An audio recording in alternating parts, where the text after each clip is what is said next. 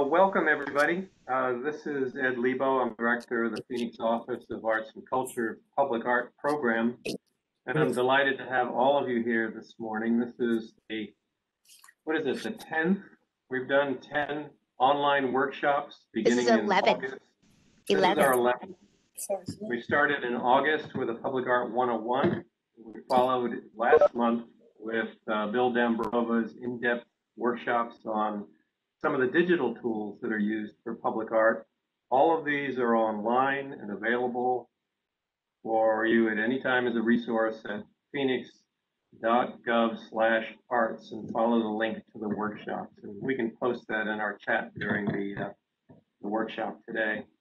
I would ask everybody to mute themselves while the speakers are speaking. They'll make a presentation, and then after that, of course, if you put your questions into the chat box as we go along, we'll summarize all of those in the end and have time for a question and answers. We are delighted today to have Roberto Behar and Rosario Marquardt and Georgie John as part of R&R Studios. Roberto and Rosario have known each other since childhood, which was not as long as it might appear on screen.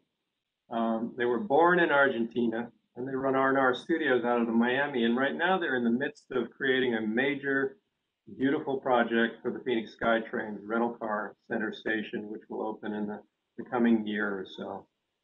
They've been described by one critic as architects of hope, and having worked with them on a project, I know that they've won numerous awards, national and international, largely for their really inspired efforts to build more beautiful and joyful public spaces, communities, and cities, including this Camelback Road underpass that you see behind me. And they have a wonderful knack for weaving visual arts and architecture into city design, and quite honestly, finding new ways to strengthen the bond between art and life, which we often forget are connected, and to make the fantastic part of the everyday.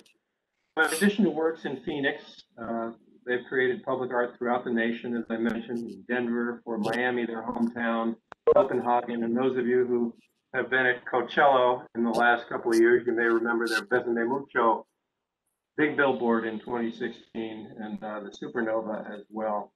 And I would be remiss if I didn't mention that a stalwart of their collaborative partnership has been the very gifted architect, Georgie John. So we welcome you all. We're delighted to have you.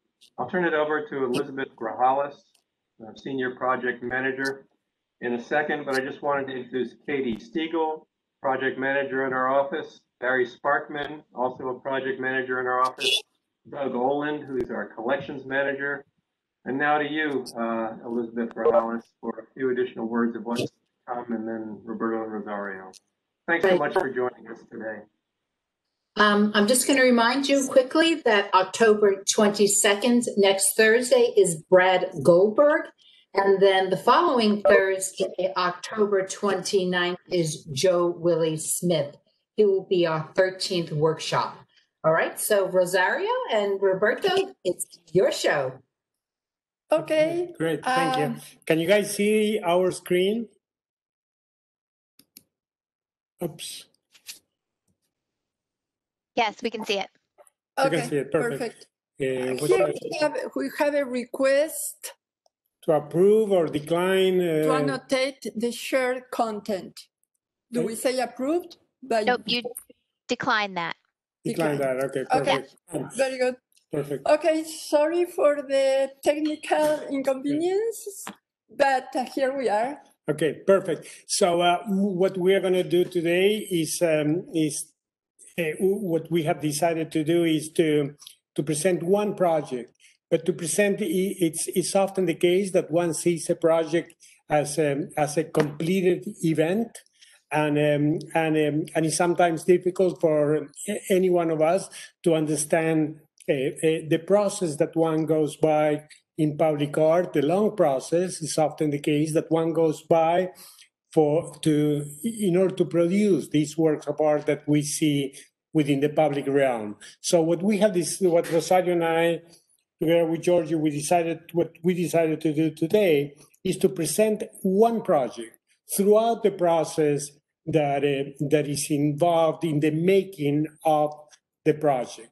So as you can see, there are a number of Steps. the project that we are going to share is the one that you will hopefully be able to visit very, very soon at the Phoenix International Airport, at the rental car facility where the train actually that will run between the airport and the rental car facility will run. So that would be the station at the rental car facility.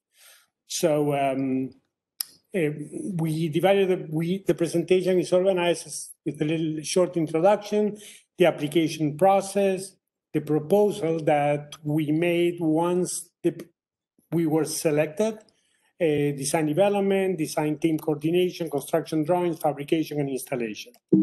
Next. Introduction. So we go into the introduction. So here we are, some time ago. We go through this one fast. Yeah, because Ed, I think he made a perfect introduction. Yes. So yes. So a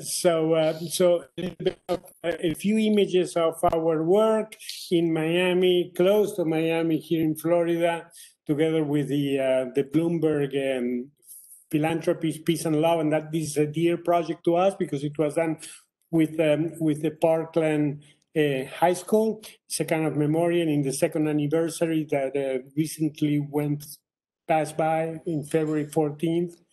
A super billboard similar to the one that we did for Coachella, and all together now in Denver, Colorado. So what we're trying to show here is the range of our work, 2 additional projects, one for downtown Miami and one for the Paris Art Museum, a project by Herzog & Meron, a very well-known architectural firm from Basel, Switzerland. And of course, our project is Beauty for All, not the whole museum. no, not yet. And the new color that we would like to introduce, the pink color. The application process. For the application process, and we're not sure what you guys listening today, what kind of background you have. But in any case, the very first part of any project, the project begins with an application process. First with a call. Yeah, first with a call by the given agency. Usually say it's a public agency, public art agency. And there is a call where they tell you how many images you can present, a CV. What type of project? What kind of projects you have done. And it's a specific call for a specific project. So we have by now, as we become older, we have a large portfolio of projects, of realized projects of different kinds, and we try to cater in a way to the project call a series of images that may introduce the jury to our work and kind of set our ability, our range of projects, the kind of range of projects that we can do, and our ability to actually realize the projects. And this is very, very important in our part, because it's often the case today that digital technology allows you to draw projects in the computer in a fantastic way, but it's not often the case that one might be either able to realize them or understand fully the complexity involved in the realization of these projects. Rosario and I study architecture back in Argentina. George John, our partner, is a licensed architect here in Florida. We are licensed, our firm is licensed to do architectural projects. So we have that advantage in a way. And so we were selected among I think the call, probably between 100 and 200 people apply. Usually with the images only. Yeah, so we applied with the images that you just saw, with the thumbnails, right? The images that we applied with. We were one of the 4 teams selected. I believe there were 4 teams selected. Usually there are between 100 and 200 applications from all over the country. Sometimes a number of them are international. people that, introducing themselves to the country, let's say. And we were lucky to be selected among the 4 finalists. And it's at that point that that usually one travels to the place pre-COVID-19. One travels in this case to Phoenix and introduces oneself in person to a jury, I would call that. Well, in general, it's composed by members of the art community and also the design team, the architects of the project, the engineers, and of course, in this case, the Office of Culture and Right. Public art. So we're talking about the architects that in this case, are the architects Design of the the station, of the metro station, the rail station that arrives to the rental car facility. So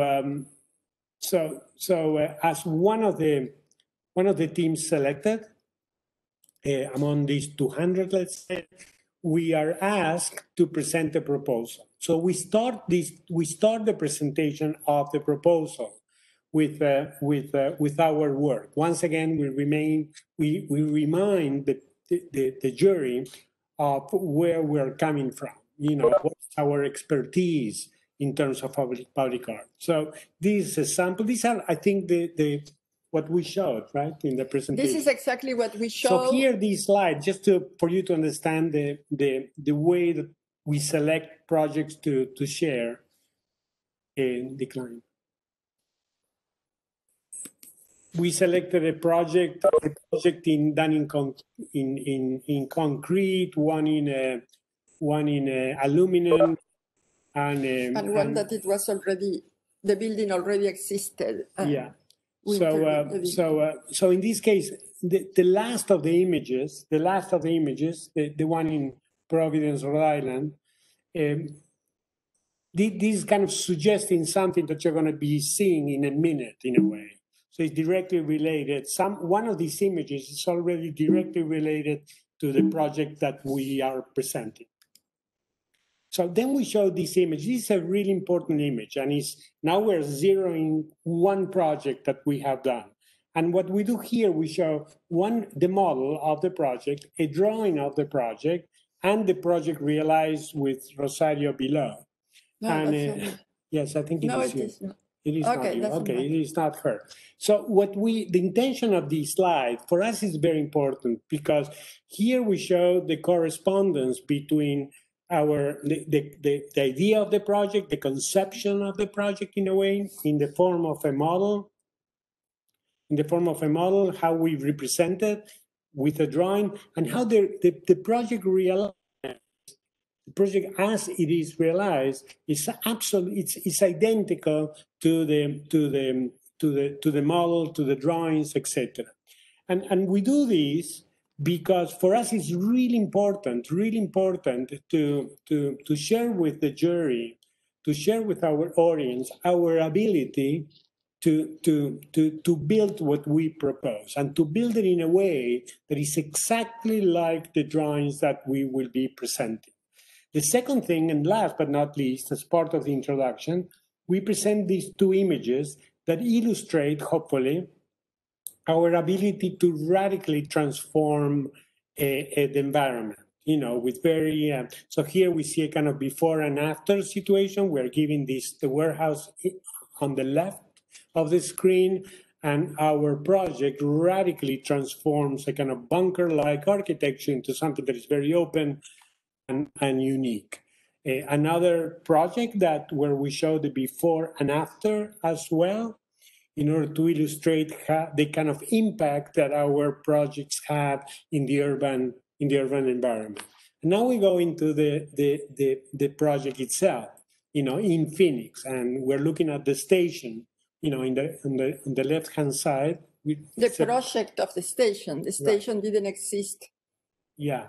And that is important. The project didn't exist. So one has to imagine what the project is to be like. So we have the advantage of having this architectural background that allows us to read drawings in a way that sometimes is difficult to other to artists with a different background, right? And we see a plan on the left of the same station that we see on the left. Yeah, this is the wall that we have to work with. Can we see our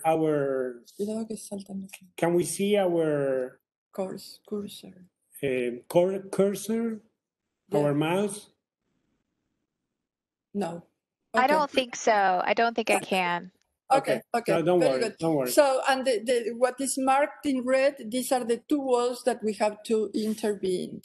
So the project is the train station arrives to an upper floor, and one kind of walks out or in from a kind of semi-open space on both sides of the station. And, the call was very clear in the sense that they didn't want to have a enclosed wall, but they wanted to have a door where the air can go through. So it had to be an open For you to have an idea of the length of these walls, they are about 250 feet long each, okay? So the length of the project is about 500 feet when you add the two walls on either side of the station. And this, I think, was the first slide. It's a kind of conceptual slide whereby we present the project, and the project is... The horizontal line is the wall that we were proposing, and that is a multicolored wall, and where the colors were coming from, that it is like a celebration of the Phoenix sky and landscape. So we were taking the colors from the sky, the vegetation, and the... And this is the key, this is the most important concept of the project, is to kind of represent through color the unique beauty of nature in Arizona. Because this is the moment, the train station is the moment where a visitor to Phoenix, to the state, actually first feels, in a way, the impact of the geography of the place. You come out of the air-conditioning airport, you come out of the air-conditioned train, and you are confronted with the sky and sometimes with the heat, no? That one feels as one arrives in town. So both in terms of the arrivals and memory and departures of visitors, this is a key site in Phoenix. That's why we're so excited with the project. It's a project that everyone will see, everyone arriving or departing from town, from Phoenix, will be going through in a way. So we wanted the project to be at the same time memorable and super simple in a way, because it's a very long project, not 250 feet on either side. So we needed to arrive to a project that was simple to build, both in terms of its construction, but also in terms of a budget, in terms of the budget. In terms of the budget, within budget, in a way. We were using. These pipes are like out-of-the-shelf elements. There was no like a very specialized fabrication. You just the tubes that is the main component of the project is a very standard element. So what you see here in the above, you begin to see the screen. We transform the wall into a screen, and this is very important because you allow the air, the breezes to go through the wall, quote unquote, right? So it becomes a screen of sorts. This screen picks up the colors of the colors of the geography of the place in a way, and it's composed of several layers. The several layers. Can you go back one?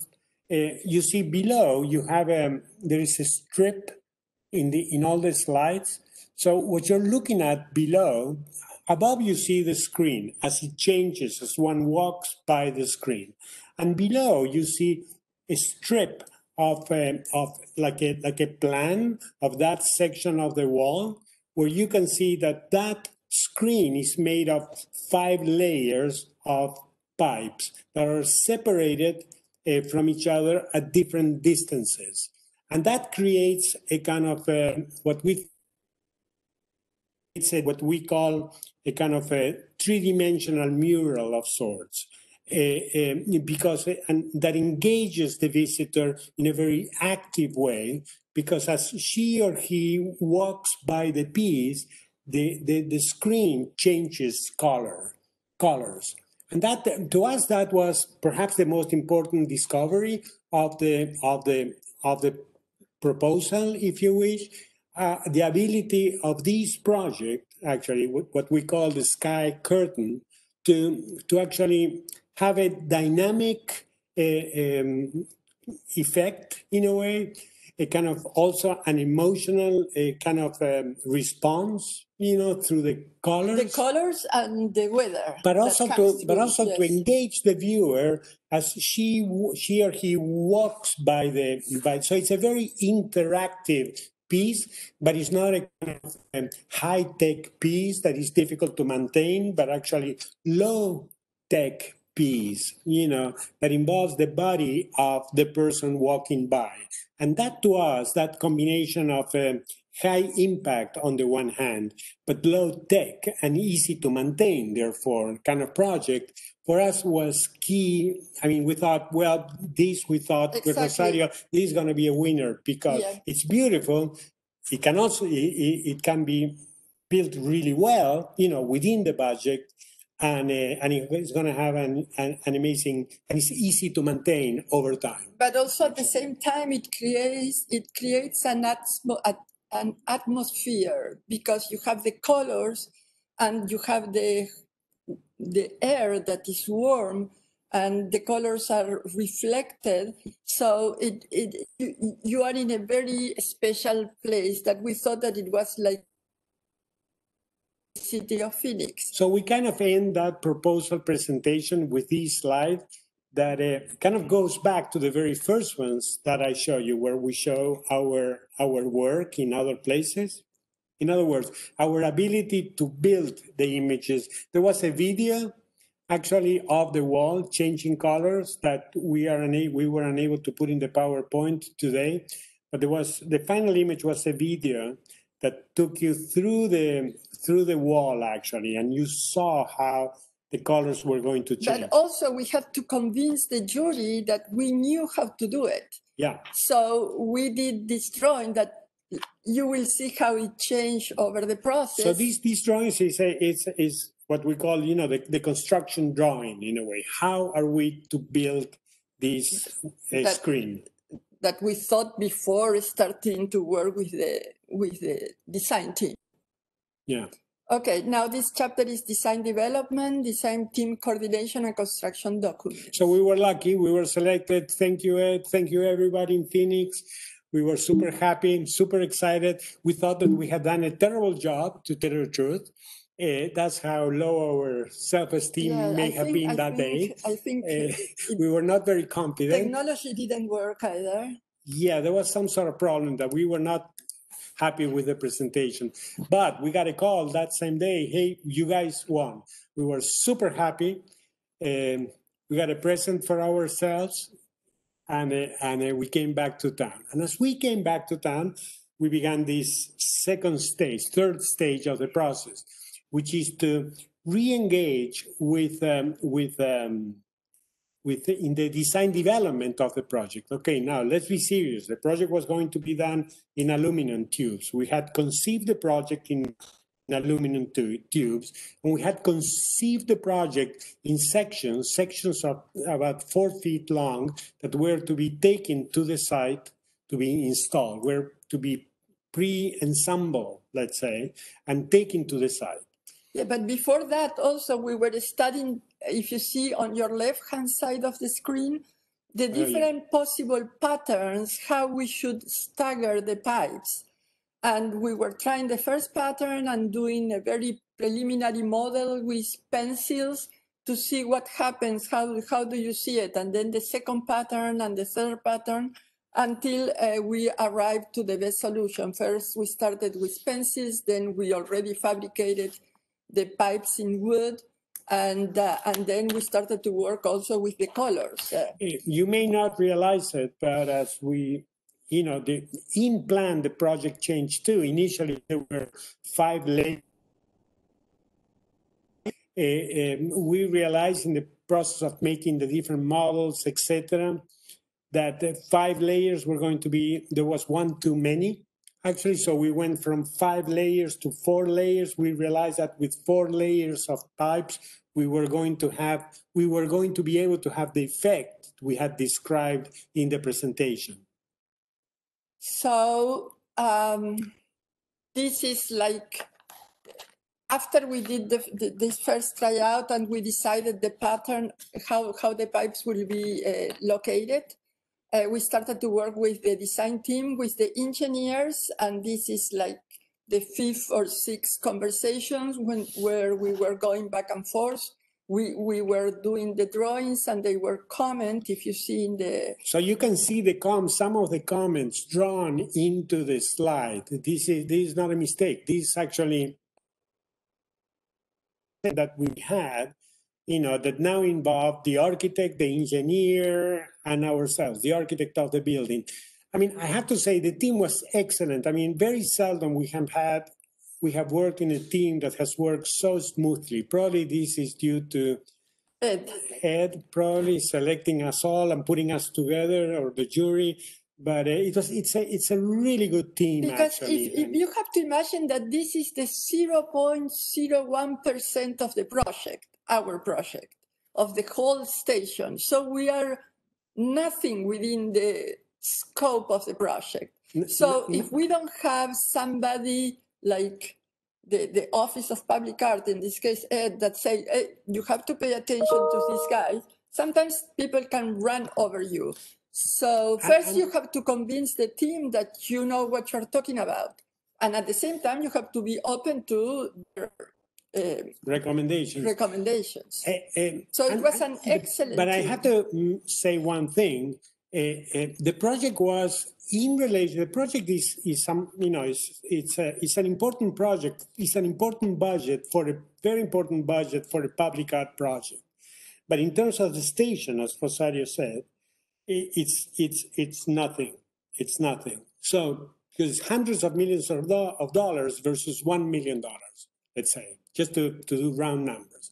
So we are nothing. But at the same time, by the same token, because of the location of the project and the length of the project, this is perhaps the most, it's a project that is going to have an incredible impact in the station itself, and that really coexists and co-participates of the architecture of the station. So the architect, I think, very good. He was first in selecting us. We were thankful. But also, he was very conscious, I think, of the need of a project of this kind. He liked the project himself a lot, I think, and therefore he remained somehow engaged throughout the process, making sure that the project came out the way that we had initially intended. And so everybody, in a way, not only us, but and the Office of Public Art, of course, they're our most important supporters, but also the architects and through the architects, the engineers, we all became aware that we all had a stake in making this project real, pretty much as intended, as first intended in the presentation that you saw. So here you will see a video where we were trying to be all in the same page how to create the wall, that it was with 4-foot sections that were like drawers that you would put it in an already made structure. I mean, if you get close to your screen, you may begin to see that the elements are becoming more complex. we have several layers. The covering, for example, you can see the covering for the upper part, how it becomes part of the project, and the supports below, how they have even the bolts drawn. So it's a perspective, but it's a working drawing perspective in a way. And then we go into this one, So this drawing, where yes, again, after we were more or less all in the same page with the idea of a 4 feet section that we will be built in the shop, in the fabricator shop, and install it. Then we realized that it may be very complex because it will be super heavy and you need a lot of equipment and a space to be able to move this 4 So feet on the panel. in the left, you have the initial proposal with the 5 layers, and on the right, you have the proposal as built. And you can different. Yeah, and you can begin to see that the one on the right, let's say, has many more elements than the one on the left. We knew we could build it right on the left, but then in order to build it, we had to interact with architects, engineers, etc., and keeping the size of the different elements as intended on the left. The final result is pretty much as you see on the right. Rosario mentioned something that is really important. Initially, we were going to take the piece prefabricated to the in sections to the station and install it there. But there was a very, very important change. We proposed a piece in aluminum tubes, and with one kind of structure, let's say. As we developed the project, in consultation with the engineer, we all decided that it was going to be better, and it was going to be better to make the project in steel, with steel pipes. That is much that is much heavier, and that therefore makes it really difficult to transport the piece, in sections, ensemble sections, and fabricated to the site. So, but at the same time, and the reason why there's a technical explanation for this, it's usually better to work with one material. To mix, we were discouraged, and we share that approach, actually, that we realized that to mix the aluminum with the steel could develop into issues of corrosion over time, because of the contact of one metal with the other.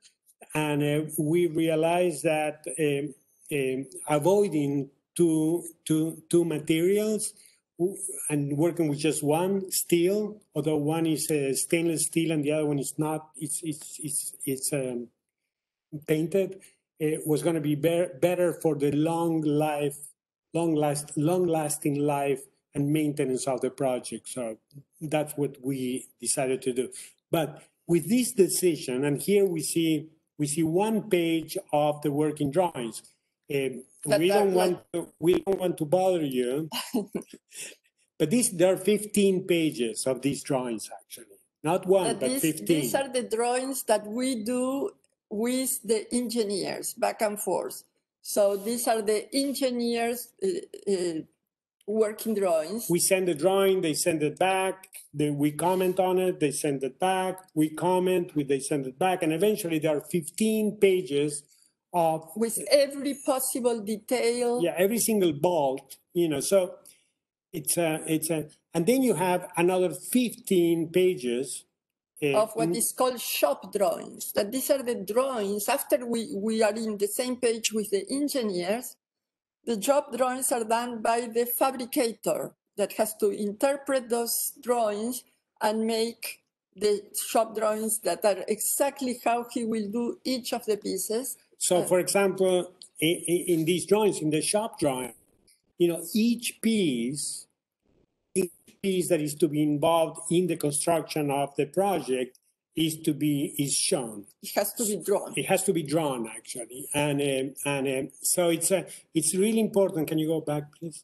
It's really important in this case, I mean, our work in this case, the first was to work with the engineers and the fabricators in the, with the components, the sizes of things, etc. Keeping in mind the initial intention. Remember that you have to keep in mind the initial intention of the that's project. key, because a project can go so very wrong if you don't stay always focused in the intent of the project, because suddenly one thing is changed here, another thing is changed there, and suddenly the idea of the project is gone. So and that's what we were showing, that we had an ability to perform at in those drawings where we show the model, the drawing, and the project realized. So we need to be able to do the same at the end of this project.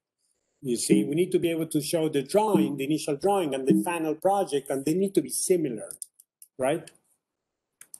So there are 15 pages of shop drawings. So a total of 30 drawings of this kind are done in collaboration with engineers and fabricators. And the architect. And the architects, right? And so you need to be able to read these drawings, and this is very difficult, because this was an exceptional team, but sometimes teams are not as good, perhaps, as this one was.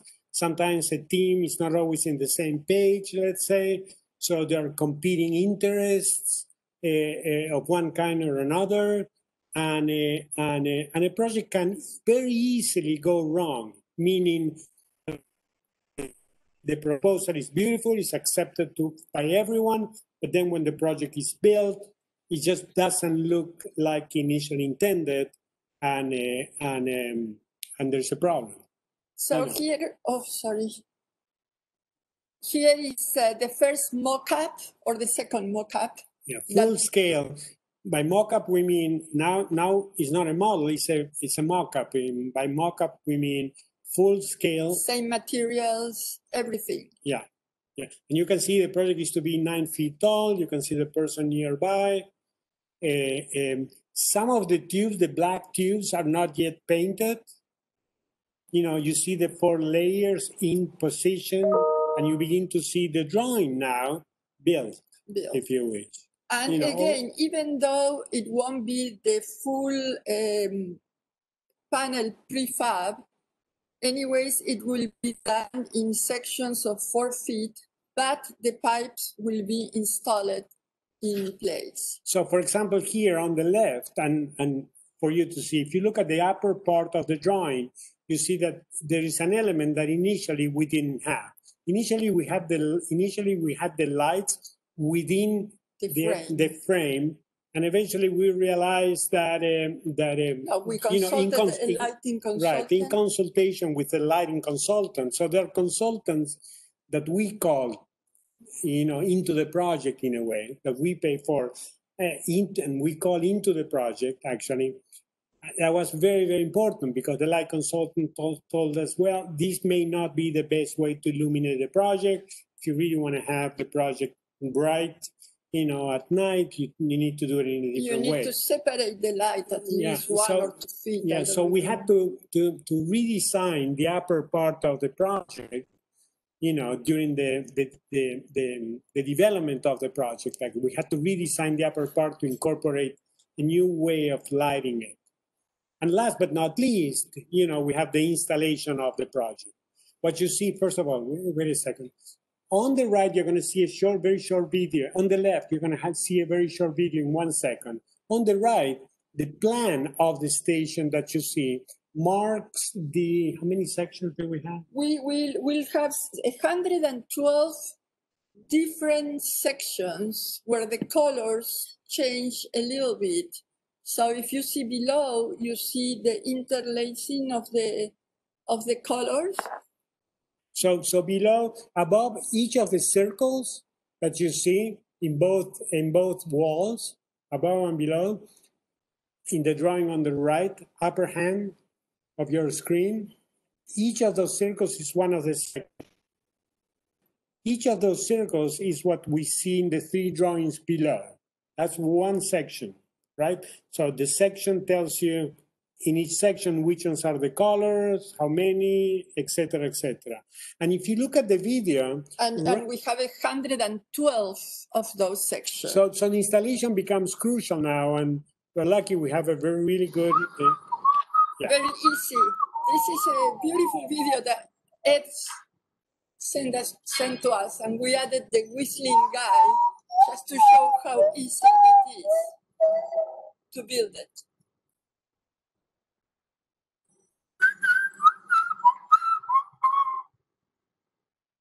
That's about.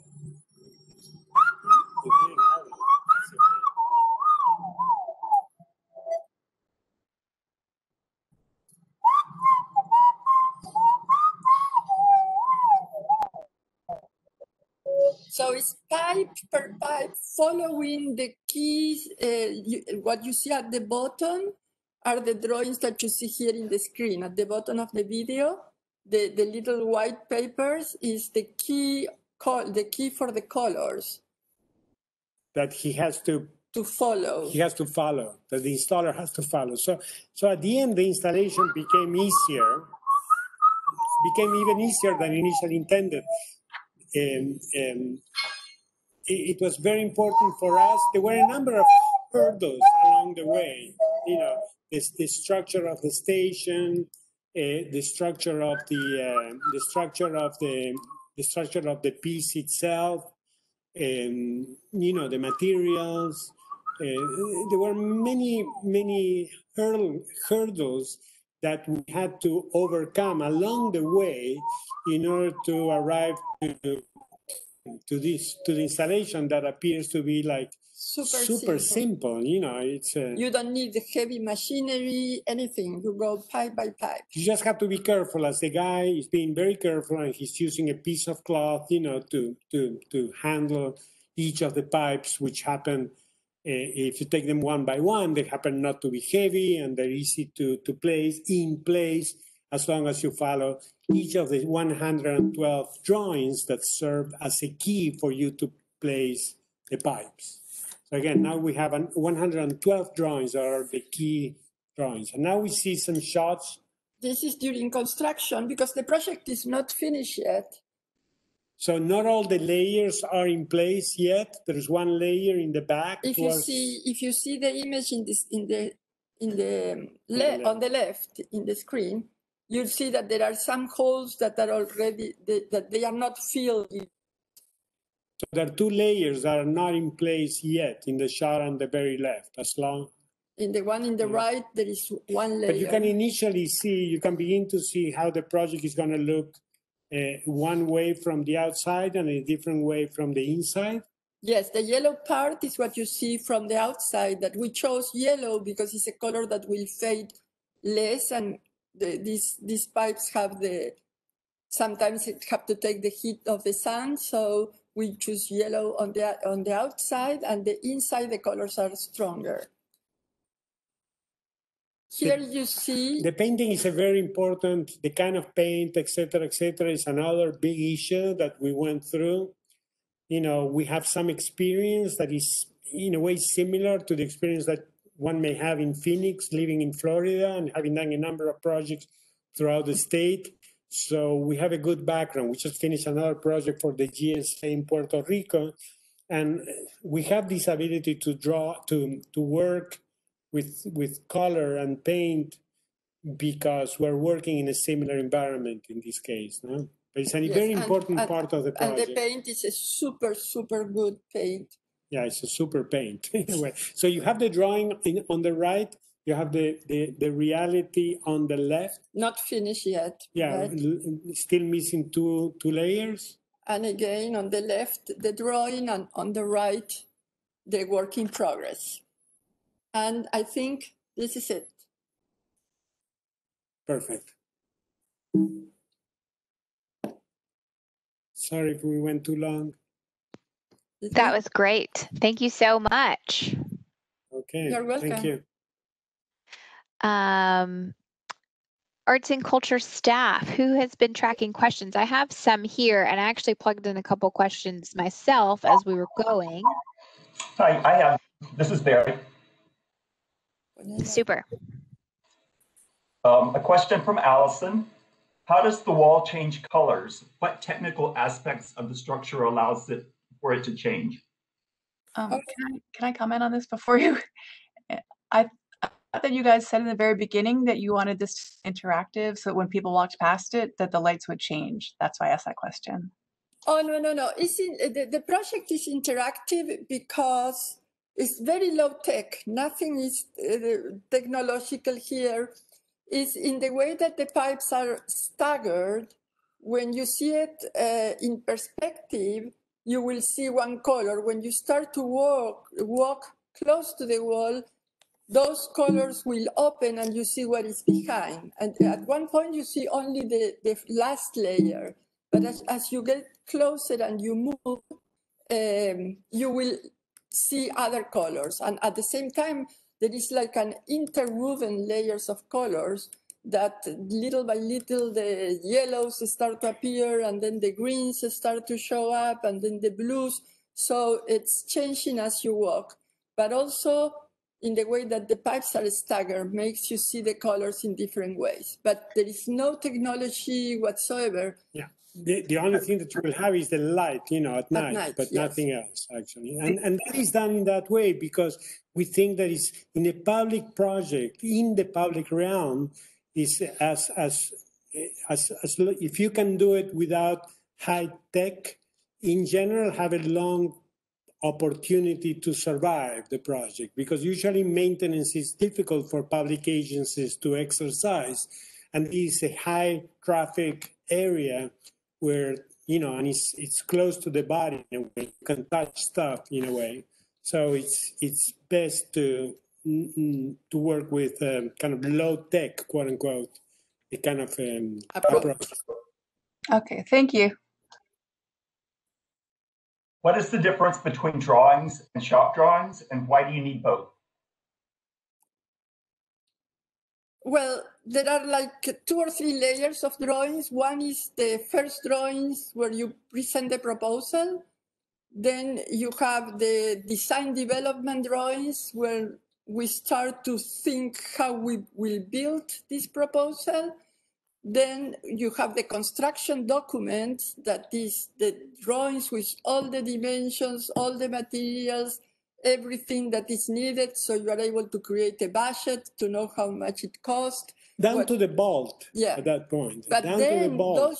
those construction documents have to be in dialogue with the engineer. So then it gets more complex because the engineer has to make the calculations and make sure that everything works. So, for example, in this case, that's another factor, the separation between there's safety concerns of the different kinds and safety codes that the project has to comply with. So you have the technical requirements coming from you have the aesthetic intention that comes from your proposal, the technical requirements coming from the engineer, and the safety compliance that every project in the public realm has to. For example, live with, in this case, the pipes, we were proposing them in aluminum, but aluminum is too soft. So if somebody was running and it was possible that somebody was pipes... afraid that somebody will go with a cart or with one of these big suitcases and somehow go through the pipes, which was very difficult. It is difficult, but the code says that if it's a railing, because at the end of the day they call it railing, it has to be in steel. So there is no way that.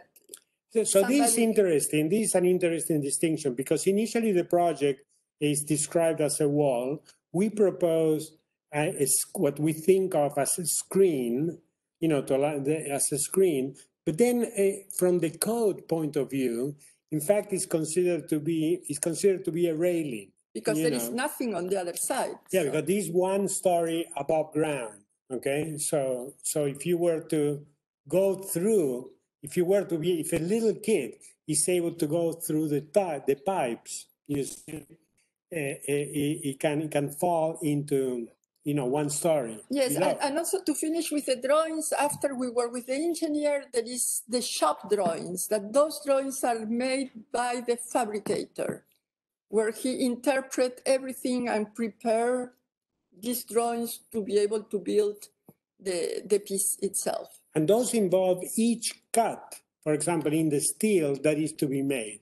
So, for example, in the upper part, there might be one part above, and there might be some welding, or sometimes it can be folded, depending on the size. Everything has to be detailed. But in any case, every piece or every folding that he has to do. Making of the piece has to be quoted in the drawings, has to be, drawn. And approved by us. Right, we have to control that, because this is all part of the legal aspect in terms of the construction of the project. If the working drawings are not done properly, and if you are not able to control them, well, you may end up with something that is not what you intended. Because that's why it's really important to be able to read the construction drawings well and to participate in the shop, and then the shop drawings. If you're because there is a control aspect in a way to each of these instances. In a way, there's a quality control aspect to each of these instances. In a way, it's about quality control, no? And then we have a few more minutes for questions. Yeah. Not to cut you off there, Roberto and Rosario, but we have a few more minutes for questions. Are there others that have come in? There's two related questions. What kind of paint is it? And can you be more specific about the paint? Is it urethane? Well, at one point, the best paint for outdoors was the, how do you say, the powder coated yes. paint. That paint that is like a powder and you bake it and it's super strong. And it lasts forever. It's fantastic. We like it. We have done it that way. But the problem, the shortcut is that if you need to restore it, it's very difficult to restore because it's baked into the material. So it's very, very difficult to restore. Now there are new paints that are trying to compete with the powder baked, and there are several types, but the most important is the urethane paint. It's a kind of paint that for 10 years and then it starts to fade very little, but you have the possibility to repaint the pieces. So it's what is being used lately more than the powder coated. Powder coated is good if people don't touch it, if it's in a place that nobody can touch it. But in this case, that you may have cards that scratch the pipes or things like that, it's better to be able to retouch them.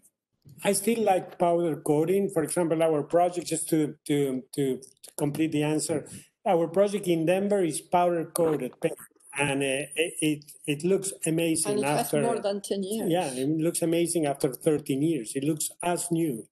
So. This is a really good question to talk about, kind of your environment. So the environment here in Arizona is harsh, right? The light is really harsh, the wind. So the team works really hard to do some research on a new product or types of products. And I believe the company that this coating came from what is called Tenemic, which is actually cement spelled backwards. We thought that was a fun interaction. I'll put a link in the chat box here to the Tenemic website. And if you're making a public art project, it might be a path to research to see if it was right for the specific application. But in this case, after it seemed right for you guys. It's a very, very good quality paint, and also they are able to create any kind of colors. So for a public art project, it is very good. Yeah, the colors that you see or that you will see are unique, created by us actually. And the company allows you to create the color, quote unquote, if you wish, and they produce it according to your And they send it to specification. you, you approve it, you Yeah, say and again, no. there is a process It's a long involved in that, process. come back and forth, between artist and company. That Yes, takes moreover, time. because I don't remember, but I think we have, I don't remember, 7 or 10 colors. Right. So the colors, as you know, they don't work alone. They work together with the next color. So it's a long process till you get exactly to the right color of each of.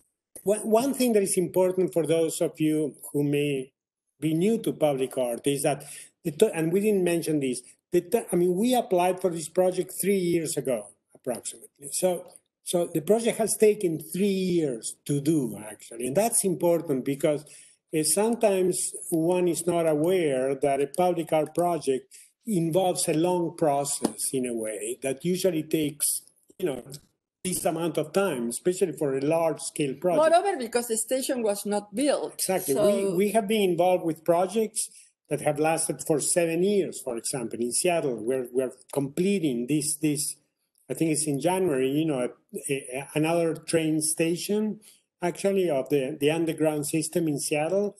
We're doing a little square with a large 60 feet tall public art piece and the square itself with, urban furniture, etc. And it's taken, it took 7 years. 7 years. So, it's So this is you have a to good prepare to last, this is a good place to since a project lasts so long, we've got another question in the chat box about your budget. And if you could talk a little bit about your budget, how much do you pay yourself? How do you figure out the budget and how to make it stretch so long? How much goes to your fabricator? How much goes to your consultants? Can you talk about that? And I think that's our last question so far.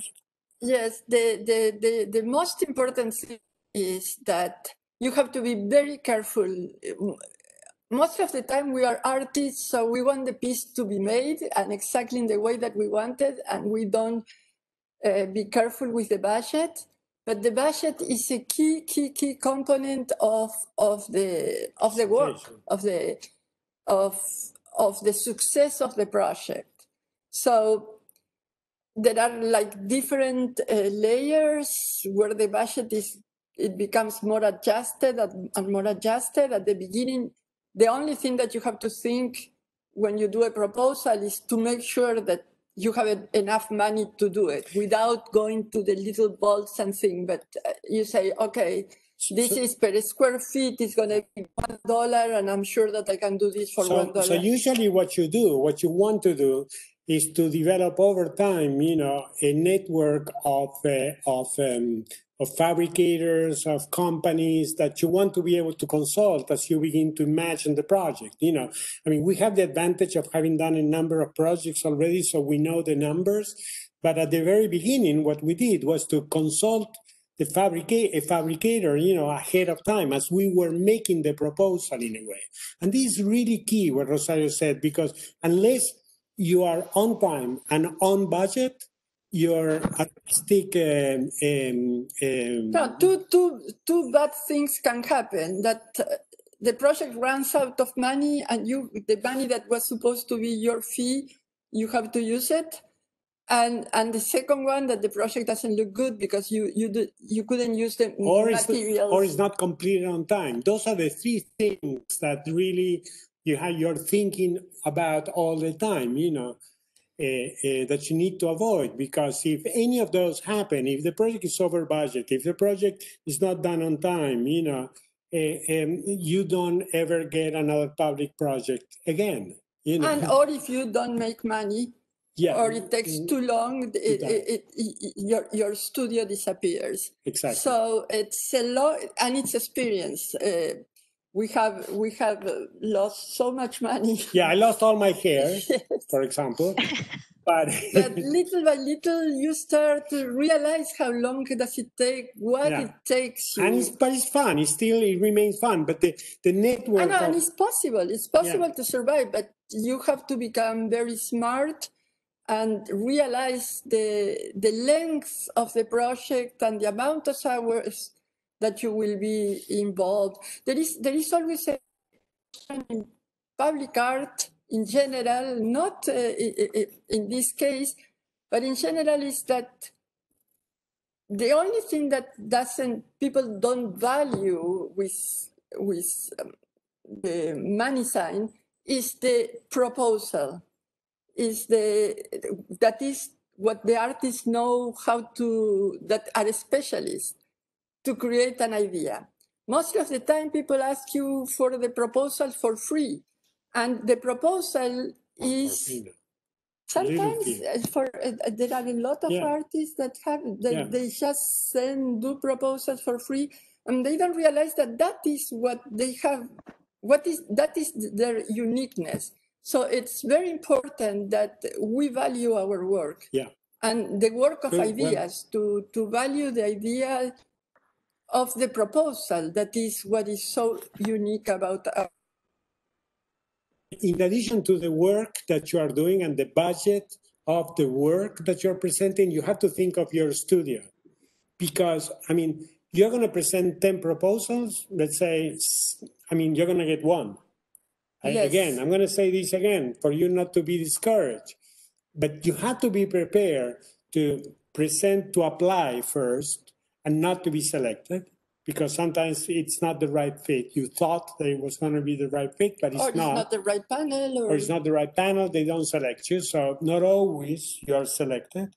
And then once you are selected, once you're a finalist, you know, probably there are, again, 100 apply, 4 are finalists, then 1 wins. So at that point, you know, you also have to, you may not win, but you have to maintain the studio over time.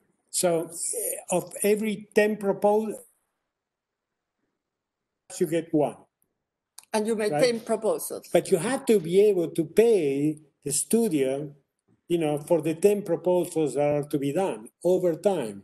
You see, so that's when it becomes even more complex, the economy, if you wish, of a public art project. You know, Rosario and Roberto, I wanted to thank you for all of that. And I wanted to point out a few things. One is that, as you know, our office, when we do ask for proposals, we pay the artist because that's a big part of the intellectual property that you're involved in providing to the city. And that's an important piece to this. The other thing is, earlier you gave me all kinds of great credit for being the god of this project. And thank you for that. I wish to be all powerful at times, but the reality, as you know, is that you got here through the competitive process and the quality of your work. And I also wanted to give a quick shout out to Barry Sparkman. Barry has been in the trenches on this project and making all the visits to fabricators and sites to keep you apprised as COVID has limited travel for everybody. And so I just wanted to thank Barry for all the work that he's done on this. One last question, just not to belabor this, but I know you worked closely with the fabricator as this unfolded, but very briefly, could you just describe how their expertise helped you refine your designs so that you could get to something buildable? I think the fabricators were excellent. They sometimes you feel bad calling the fabricator because you want them to change this, or that you are not sure, or you don't like what they did. In this case, it's so simple, so smooth, and they had a lot of knowledge. It's incredible. Yeah. We really learned a lot working with them. So one important counsel, in my opinion, is to allow within the budget for the making of mock-ups, models of the project by you, but also mock-ups, you know, full-scale mock-ups, which at the end are going to be the ones that you're going to see, you know, and you're going to be able to see one-to-one, you know, full-scale, what can be done perhaps better or what can be done differently, etc. And you have something very tangible to speak about with the fabricator, you know, and that makes the conversation easier for everybody. And I don't know, Georgie, if you have something to add, because Georgie was the one who was very much. Let me show you our studio, just for you to have an idea. Studio tours are always good. Beautiful. But what about your relation with the fabricator? Because Georgie was the one who was.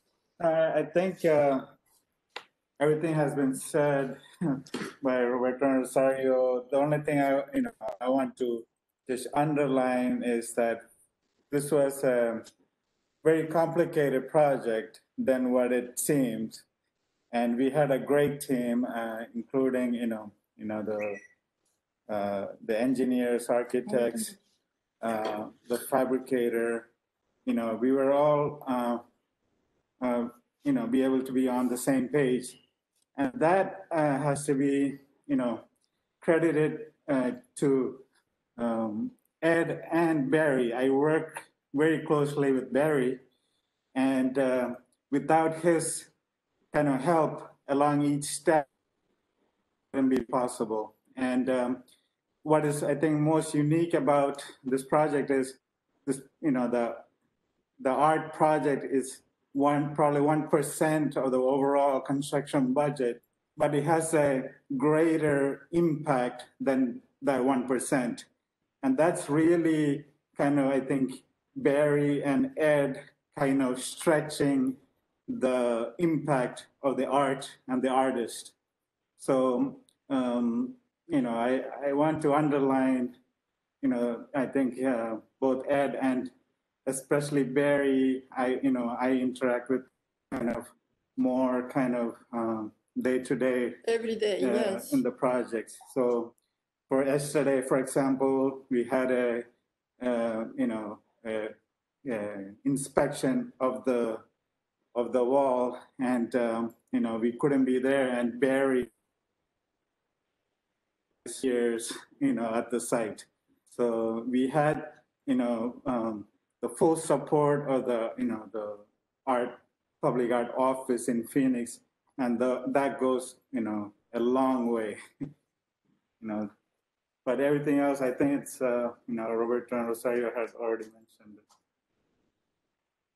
Thank you, George. It's nice to see you, and thank you one and all. The one thing I would just add to that is that for more than 30 years, this program of public art, dating back to 1986, has had great support up and down the chain in the city council, and the aviation department in this case.